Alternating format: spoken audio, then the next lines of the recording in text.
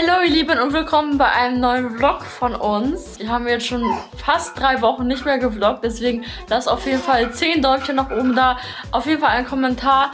Es gibt in diesem Vlog ein Gewinnspiel, also wie gesagt viel Liebe, weil wir haben für die letzten 2 Monate kein Geld verdient und umso wichtiger ist euer Support jetzt. Wie ihr hören könnt, Zwillinge hier am Spielen. Unterm Spielebogen. Richtig cutie. Richtig süße Mäuselis. Was geht? Wir sind auf dem Weg zur U4. Wir hatten eine nicht so gute Nacht. Doch, hatten wir. Ja, aber vom Schlaf her war die nicht so gut. Doch. Nee. Für mich schon. Für mich nicht. Ich habe nur 3 Stunden geschlafen. Achso. Immer wieder bei ihrem Bett geschlafen und sie ist ja schon voll an diese Geräusche der Zwillinge gewöhnt. Und das war für mich so schrecklich. Ich habe nichts gehört. Und so komische Geräusche. Die anfangen so zu gehen noch nicht. Und so, ne? Ja, und dann wird's immer aggressiver so. Und dann irgendwann geht es so, ich habe Hunger. Wir haben beide noch nichts gegessen, weil ihr seht, das ist nicht unser Auto, sondern das ist ein Leihauto. Wir haben heute schon einiges gemacht. Mir ist so schlecht, als wäre ich schwanger, so, also genau so. Ich habe heute ohne Grund. Ne? Wieso sagst du das jetzt? Achso, stimmt. Lasst einen Daumen gerne nach oben, wenn ihr uns kostenlos unterstützen wollt. Wir hoffen, dass auf diesem Video schon wieder Werbung drauf ist. Und auf keinen Fall skippen, weil wir haben fast 2 Monate kein Geld mit YouTube verdient. Achso, unser Kinderarzt ist umgezogen. Wir sind mal wieder ein bisschen zu spät. Wir haben aber 9 Minuten Zeit gut gemacht. Deswegen ist der wahrscheinlich auch ein bisschen schlecht. Ne? Ja. Der ist umgezogen, unser Kinderarzt. Und jetzt brauchen wir 50 Minuten oder 48 Minuten. Die Zwillinge sind da hinten. Ich ist richtig eng.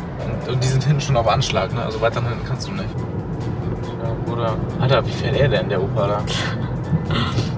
Alter, wow, was für ein Luxus. Zum Glück habe ich noch richtig Autofahren gelernt damals. Stress pur. War schon ein bisschen anstrengend heute, weil wir das Auto umparken mussten. Aber war alles soweit gut. Gewicht ist 6 Kilo bei Nevio und 5,8 bei Levin. Das sind nur 200 Gramm, aber es fühlt sich an wie ein halbes Kilo. Nein, die haben 350 Gramm Unterschied. Der wiegt 5650 und der andere wiegt 6, also 350. Okay. Ja, okay, das ist schon wieder ein bisschen mehr. Auf jeden Fall, genau. Aber die sind ein bisschen zu kurz für deren Alter, aber dadurch, dass es Frühchen sind, ist es in Ordnung. Also im Vergleich zu normal Jungs. Ja, weil wir haben bei Alia und Mara im Heft geguckt.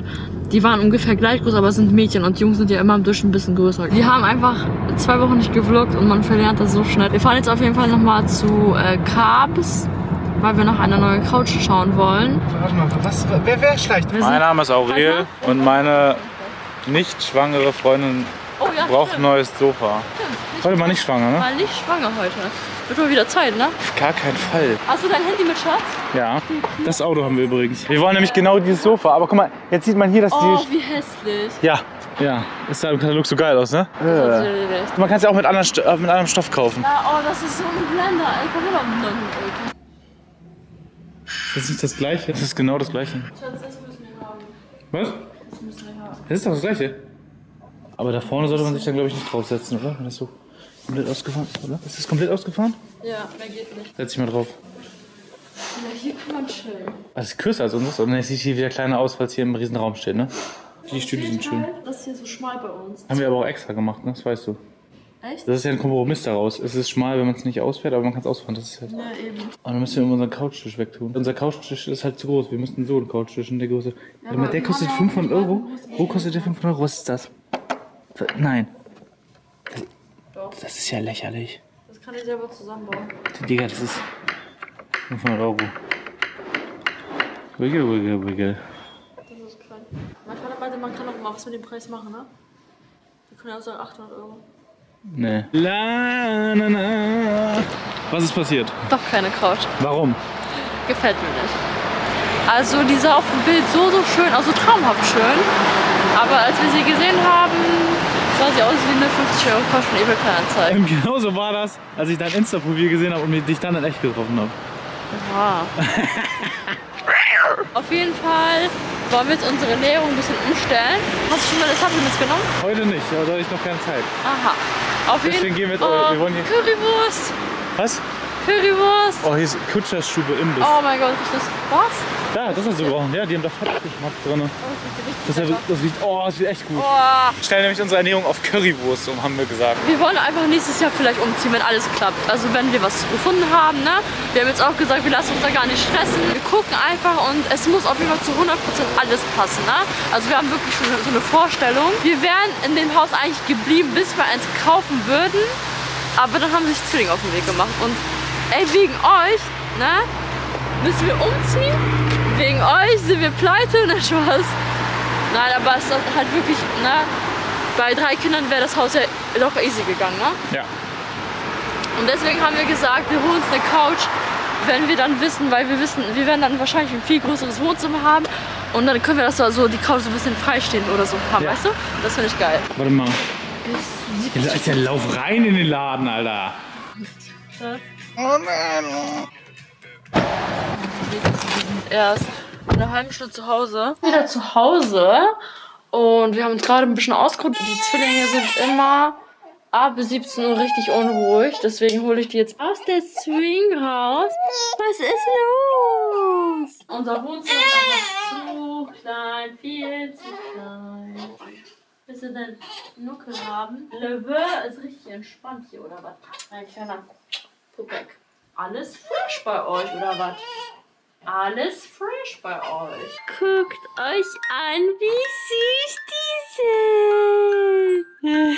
Hello again. Levi nimmt keinen Schnuller mehr und Nevo manchmal guckt sich gerade das Mobile an. Ich zeige euch einmal ganz schnell, was wir gekauft haben. Wir haben einmal, es gab es neu, so ein Nachtlicht für Mara geholt. Das ist so ein Kuscheltier. Dann gab es so 2 Püppchen für die Jungs. Wir haben die einfach gleich geholt. Wir haben auch überlegt, ob wir die hier besticken, dass wir da den Namen einmal reinschreiben. Dann haben wir einmal solche Strampler geholt. So ein gerippter Dings. Dann haben wir natürlich zweimal das hier auch.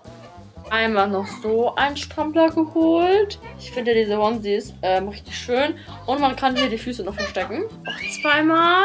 Ui! Und einmal so ein Strampler. Und wir haben für den ganzen Spaß 170 € bezahlt. Also Zwillinge sind schon teuer, nicht? Aber ich finde die Sachen süß. Vor allem, das ist, glaube ich, mein Favorite. Der Mac hat da.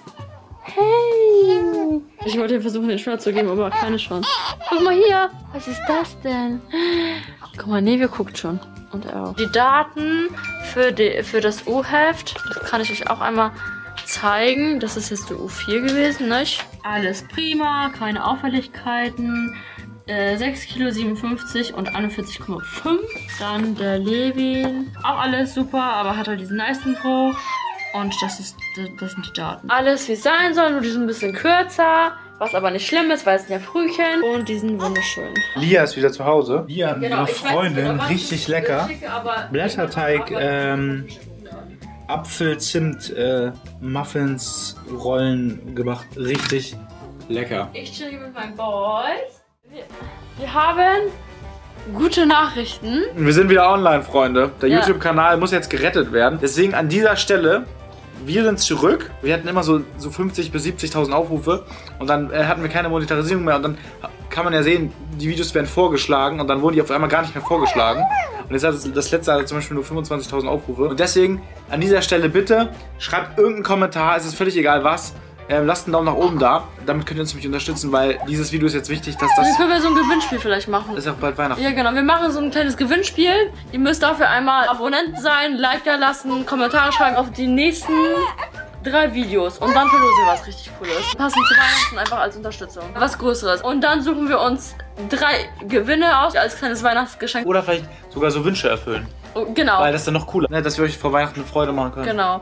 Das machen wir, also seid jetzt auf jeden Fall dabei. Ich habe mich gerade so gefreut, weil Aurels YouTube ist so sein Baby und er pflegt den Kanal. Seit Jahren wirklich eigentlich jede Woche mindestens ein Video hochgeladen. Ja. Ne? Und das ist wirklich viel Arbeit nebenbei. Und wir haben uns wirklich so viel Mühe gegeben. Wir wollen euch natürlich auch ein bisschen jetzt Real Life mit den Zwillingen zeigen. Wir wollen jetzt auf jeden Fall auch noch eine Kamera holen, eine bessere. Wir gehen jetzt Mara wecken. Was machst du? Ich mache einen Papa-Tochter-Nachmittag-Abend, weil sie wird lange wach sein.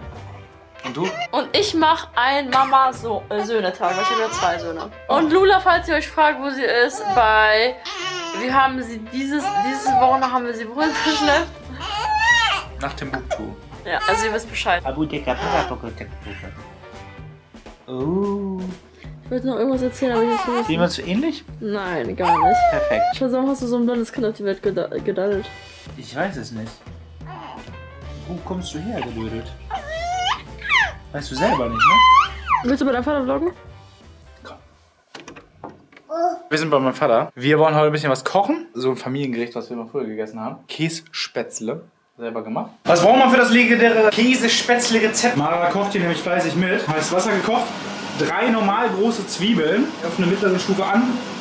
Braten ein bisschen, wenn man das ein bisschen mag, und dann werden wir es gleich dünsten. Die waren aber so mutantengroß, deswegen habe ich nur 3 genommen. Dann brauchen wir 4 Eier, 200 bis 250 Gramm Emmentaler, 400 Gramm Mehl und Wasser nach Augenmaß. Ich habe das einmal erst ganz alleine gemacht, glaube ich. Sonst war mit meinem Vater zusammen früher. Er kann da jetzt leider nicht mehr.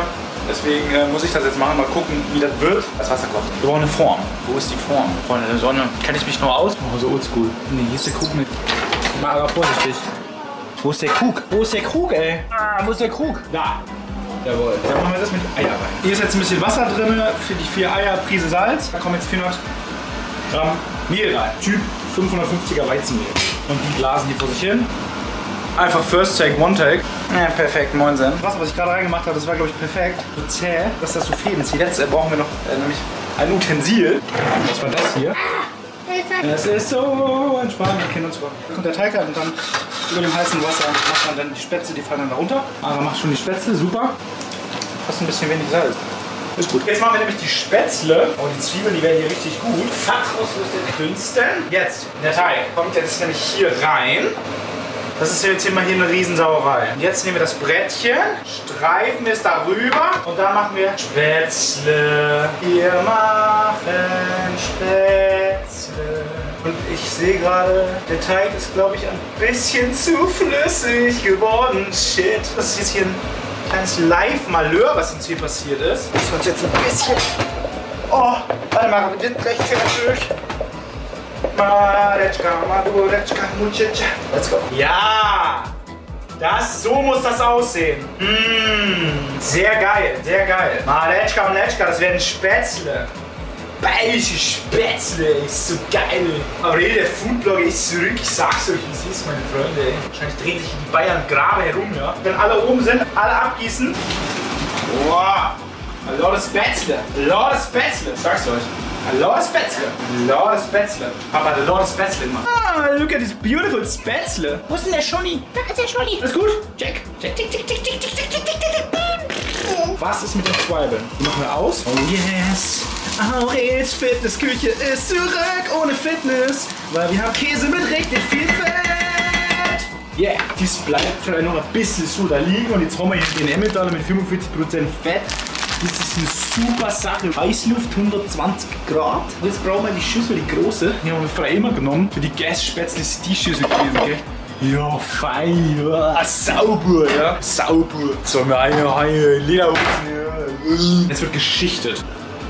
Super, sehr gut. Und so sieht das Schlachtfeld aus. Oh, welch ein Graus. Ich ziehe mir gleich die Hose aus.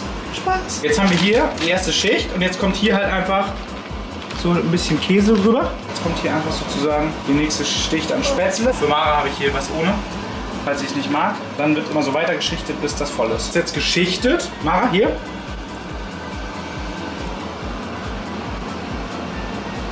Schmeckt das? Und jetzt kommt da die Zwiebeln drauf. Und dann kommt das in den Ofen.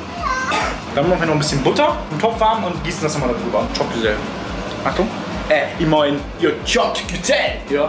Servus, Gesell. Super Gesell. Super Gesell. So schaut es jetzt aus. Mit den super glasigen Zwiebeln. Es ist so süß, es ist so gut, ey. Und rein in den Ofen. So geil, ey. Mit den Zwiebeln. Servus, Alter. Servus, ja. Servus, es wird so lecker, ey. So lecker. Das Schönste am Kochen ist das Aufräumen. Ich mach's immer sofort und es ist super cool. Und ich lieb's. Das liebe ich. Mehl. Mehl. Tschüss. Butter warm machen. Wir haben jetzt hier die feinsten Röstaromen. Ja, wir nehmen hier die Pfanne mit den Zwiebeln und saugen den Geschmack nochmal in die Butter und auf die Käsespätzle drauf. So, so gut.